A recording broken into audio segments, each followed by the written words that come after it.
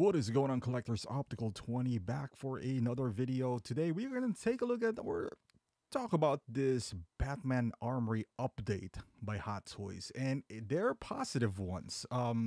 This was on my radar, and I still think this is still available for pre-order. I mean, this is going to be a big ticket item, but look at the updates right here. I think that's a significant upgrade from what we have on DX19, and I thought DX19 looks already pretty darn good. um DX19 was closer to the Armory version, the one that I have from years back, but this offers a whole new set of upgrades. As you can see here, the elbows, the paddings on the shoulders, a bit darker, I would say, shinier. The gauntlet, the body proportions are totally different. You saw earlier the mask. The cowl itself is a huge improvement. It almost gives me a custom cowl vibe. Maybe not as accurate as the custom ones out there, but definitely an improvement and an incentive to buy from somebody like myself who has, I would say, every iteration of the Dark Knight that Hot Toys released. I bought the DX12, sold it, got the Armory version. I still have the Armory version. Then I purchased DX19 because I thought it was an improvement, but this is an improvement. Like that shot right there from the eyes, the shape of the cowl, the proportions of how the back plate looks in here. You can't deny that these, at least from a hardcore Batman collector like myself, the chest plate right here, it's a significant improvement for me to even justify more, because I already found a way or convinced my, like, the eyes, the mouth plates, the way the cowl, the shape through the neck. uh no doubt it is an upgrade to what we have now. Does that mean DX19 for those owners like myself, is it trash?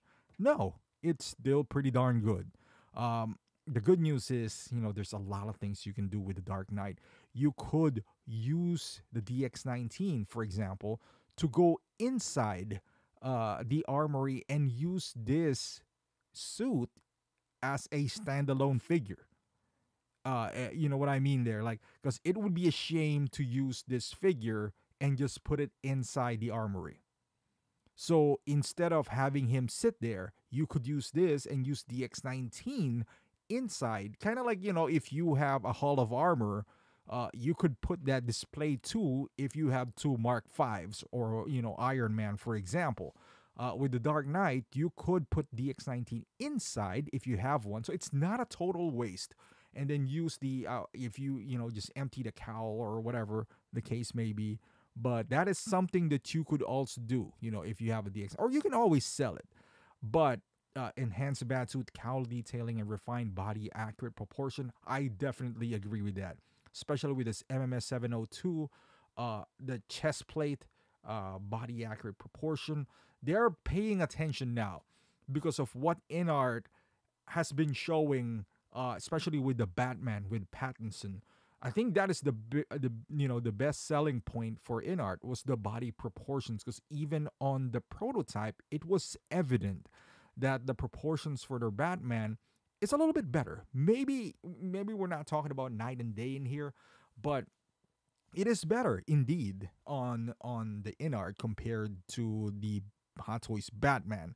Now in here, hopefully these are signs of things to come, where Hot Toys is gonna pay attention now to the body proportions and not just use a generic body moving forward, but actually, put some effort and extra attention to detail when it comes to things like that. Not just head sculpt, because this head sculpt, I don't know, it looks good. I'm not completely convinced out of it, but the set as well, this kind of statue-esque, non-articulated Bruce Wayne, this set is good enough for me, right? Like, without the upgrades initially, but I was on the fence. I was just like, do I really need this?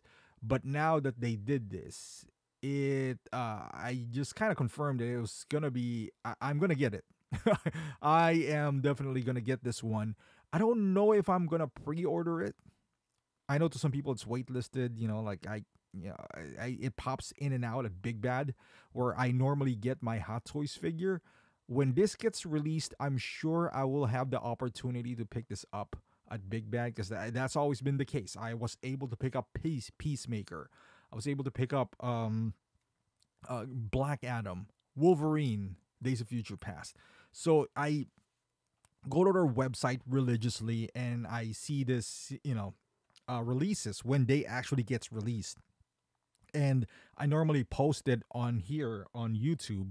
If anyone is interested, normally I would say that, you can come here. But yeah, thighs are bigger, I would say. Just overall, if you're a Batman fan, it might have not have been as obvious to me, because I'm not that kind of collector where I'm looking at the every small detail of the figure. But now that it's in front of me, it became clear that I need to upgrade my DX19 slash Armory version of the Dark Knight. And we don't know if InArt's gonna make their own, but even if they did, it's probably gonna be the same price without the Armory. With the Armory, it's probably gonna be more expensive. So for me, I'll just go with a Hot Toys version, and pay the price and get the Armory at the same time.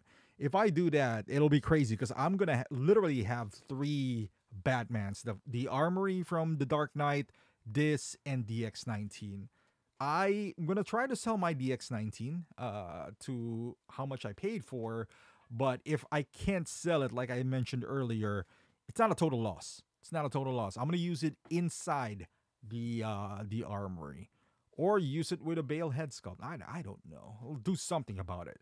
But let me know in the comments, how do you feel about this upgrade? Because I know a thing now is I'll wait till InArt drops it. Does this justify purchasing this for you, or even upgrading from a DX19? Because if you are thinking of upgrading the cowl from a third party, I think the third party is like $250. So if you add another more, you get a full figure with a better proportions. Because even if you upgrade a cowl, you still have, like a shoddy proportions. But let me know in the comments. Thank you for watching, and I'll see you guys in the next video.